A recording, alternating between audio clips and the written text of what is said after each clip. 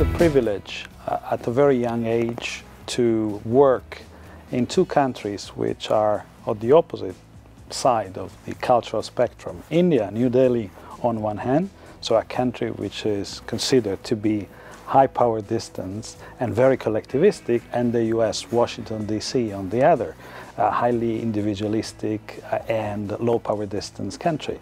They taught me that culture is very important.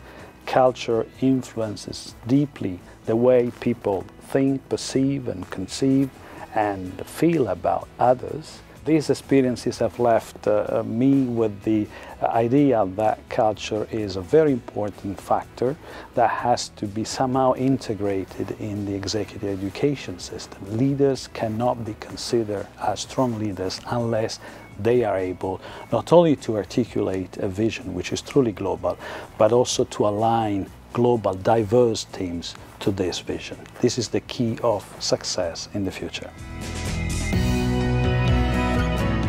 Yeah, cultural intelligence is actually a third form of intelligence.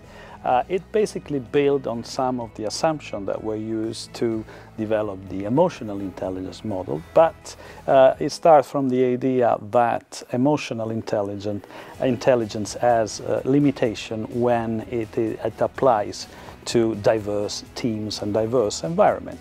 CQ is about really the capability to operate successfully across geographical and cultural boundaries. It's about motivation, it's about knowledge, it's about strategy, and it's about the ability to adapt and flex behaviors to match the other person's expectations. This correlation is even more obvious to individuals who have 10, 15, 20 years of experience. They've learned that sometimes what makes the difference between a successful leadership style and a not so successful one is really the ability to communicate, align, motivate, inspire people who have very different cultural origins and values. Making sure that before the pressures goes up, and before they start struggling on deliverables and projects and assignments, they take some time to better understand what culture is about, to better understand what makes them different, thinking different, perceiving and feeling differently, mapping the differences. By doing this exercise, becomes a team which is potentially very successful, which has the understanding, the knowledge and the skills which are required not only to overcome the difference, but actually to leverage them and make them an opportunity for additional success.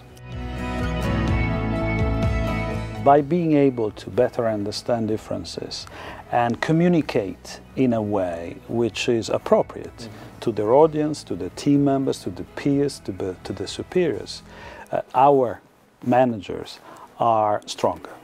And therefore they lead better, they manage better projects and systems and operations and routines, and ultimately they deliver more value to the business with better financial results.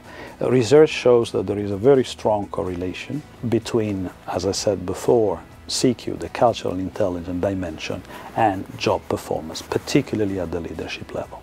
So in the end, it all translates into added value and business success.